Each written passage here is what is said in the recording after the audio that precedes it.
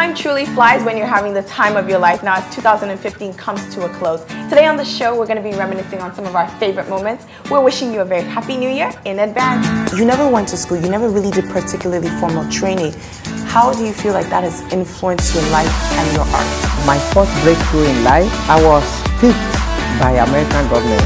I will be counting down while tying my gele. And the record doesn't begin now, Joe. I have not started counting. Put it down. You know that okay, it's not my fault that you guys have lost the 30 seconds begin. Now, I have to take a quick break, but after the break, we're going to meet an amazing woman who's risen from humble beginnings in her native village to international acclaim. Don't go anywhere. We just talked about their stories and the things that they've done and how they've had to overcome and where they're coming from and how they've made something amazing of themselves. I think sometimes I feel like we don't celebrate as many people who are coming from humble beginnings in Nigeria.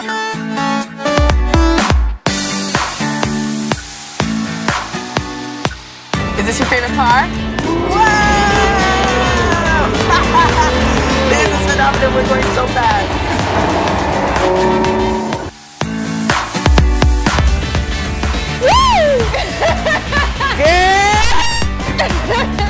Snaps for the Ferrari. Awesome fun times.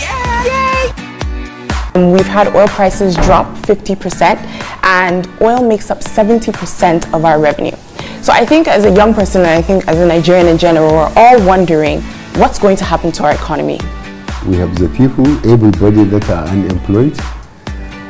Other things like education, healthcare will have to take time because infrastructure.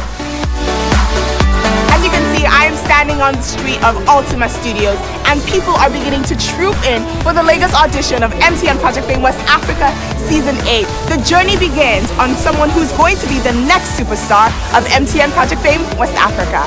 Let's begin.